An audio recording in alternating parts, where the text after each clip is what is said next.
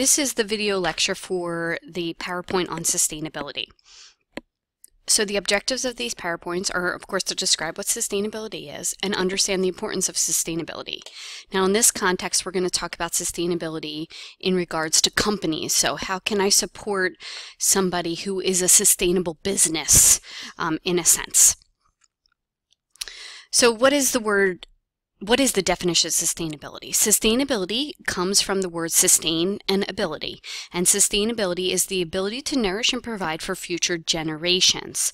Sustainability at the moment is a very trendy word. In fact, you can get a degree in sustainability, and sustainability can be sustainable architecture. So a lot of people who are in the architectural and design field can become what they call LEED certified, leadership in engineering and environmental design. And so it's a very trendy word. In fact, you can get a certificate or a degree in sustainability, and you can work for companies as their sustainability officer. So you would look at the company as a whole, see how they're doing in terms of the environment, socially, economically. So all of those things are tied together. Some companies run, reward systems. I know when I worked at New Jersey DEP, they held a reward system. You won $1,000 if you could think of something at the DEP that could be done that could increase our sustainability. And someone actually realized how much we were flushing in the toilets, and they decided to use a gray water system. So there's ways that you can do this. And so this is what sustainability is. And we've talked about this already in previous sessions, but it usually deals with those 3 P's, or in this sense, there are 3 words that are similar. So people, profit, planet are the 3 P's, or it's social, economic, and environmentally sustainable. And you could see here where the economic growth, the social progress, and the environmental stewardship overlap, you are a sustainable company. You can't have one without the other. So you can't be environmentally responsible without socially responsible. If that's the case, then you're just an environmentally responsible company. You're not a sustainable company.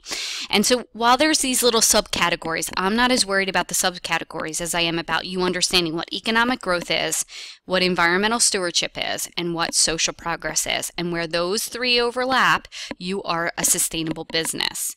So when we talk about the economic growth, you're talking about innovation, capital efficiency, risk management, marginal improvements, you don't grow too fast, you understand who your clients are, what you're doing, and how you're going to meet their needs. Now, a lot of people will claim that Whole Foods has sold out.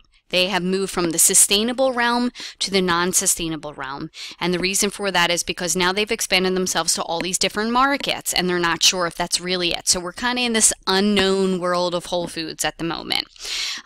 Social progress, on the other hand, means, your company is very diverse. It has diversibility statements. It hires all kinds of people. You're a company that looks for human rights, so you don't violate any human right violations, meaning that people get a specific amount of work time, they get time off, they get health benefits, they get college reimbursement. There's all sorts of things here. They also do community outreach, so their goal is to help the community, whether it is there's this awesome resort in Jamaica that we always spend time at. It's called the Rock House Resort. It's a small resort, and what happens is most of the funds at that resort go to pay to build schools. So, you're doing 2 good things. You're going on vacation. It's not one of these big, huge kind of mega vacation resort places. It's a smaller resort type place. It's owned by Jamaicans, and they see where the ability to help other people is, okay? And then, of course, the environmental portion. So you are environmentally responsible. Maybe that's you reuse goods, or you think about your packaging, or you, I don't know. I mean, the sky's the limit on this type of environmental responsibility portion. You believe in biodiversity. You have a zero waste policy, a zero emission policy, etc. So, it spreads across all parts and includes the 3 major categories. I kind of just went over this: environmental, social, economic, or the 3 P's, which is people, profit, planet, and they all line up to these 3 words. Here are the subcategories, and I kind of just went through all the different ideas. Now, sustainable companies are really good at closing the loop, and when you watch the story of stuff, you'll see Annie Leonard talk about the linear system, which is a line where there's only an input and an output, and that output is never put back into the input, so it's just a line. And the problem with lines are that there's a finite limit of resources, and what happens is that we use up all the resources because we never take the trash and put it back in. Sustainable companies actually think about that. They think about closing the loop, whether it's their products are recyclable, or maybe whatever they produce, like hops. Yards Brewing Company is a great example of this. Their hops, they have their hops grown locally, but also their hops are then given to a farm to feed their. So those hops go to a farm, and then the pigs eat the used hops. So there's just a recycled sort of idea here, that you think about what you put in and what you come out. And here's an example here. And so, these are just the different types. So, you got to make sure you have those 3 parts, and I explain a little bit more of those parts here. And then I want to give you some examples. So this is a little hard. Plan Toys, they're online. They're a great company. Hape Toys, Green Toys, these are all toy companies, and the reason is I have small children, so I was in the toy business for a little bit of time. One of the big things about these 3 companies is you'll realize that a lot of their toys don't require batteries, because batteries are not sustainable. So a lot of them require no batteries. They're wooden toys. They're made from bamboo or other products, and these companies do a lot. They either build orphanages or give money to orphanages, etc. So all the way down the line, and you'll see that a lot of these are not sold in your mainstream. Some of them are, and of course they're a little pricier. Sustainable goods are more expensive, just like fair trade goods. They're more expensive than other goods because they're paying everybody the right amount of money along the supply chain. They're thinking about where their products are made, where they end up, and this is why it makes it more costly. So do my kids need 50 things on Christmas Day? No, they don't. Just junk. So what winds up happening is why not buy a couple things that are worth more money, that are sustainable goods.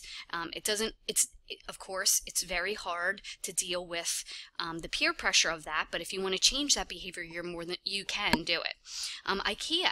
So one of your questions is about IKEA, and IKEA is actually known as one of the most sustainable companies in the world, and for many reasons. While they have a long way to go, they are sustainable in some realms of others. And so there's some articles for you to read about that. Night Kitchen Bakery in Germantown, great place to visit if you've ever been there. Yards Brewery, Vicks Imperium, 10,000 Villages, Wash Cycle Laundry. All of these places are wonderful sustainable companies that you can research and find out about them. Now here we go. Examples of companies that claim they are sustainable, but are they? Let's say Coca-Cola. Coca-Cola claims they have a huge sustainability office. They say, oh, we're totally sustainable. But what about the fact that they use so many plastic bottles? What about the fact that they contribute to obesity because they actually market towards certain demographics because they know people of certain income level and races drink more sugary beverages? And so, these are big questions. Starbucks, they say they're completely sustainable, but let's think about it. What about all the waste that Starbucks produces? And they'll say, oh, well, you can recycle our products. Or how about the fact that almost all their food is shipped in from central locations? Why not support a local bakery and every morning have the local bakery drop goods off to your store?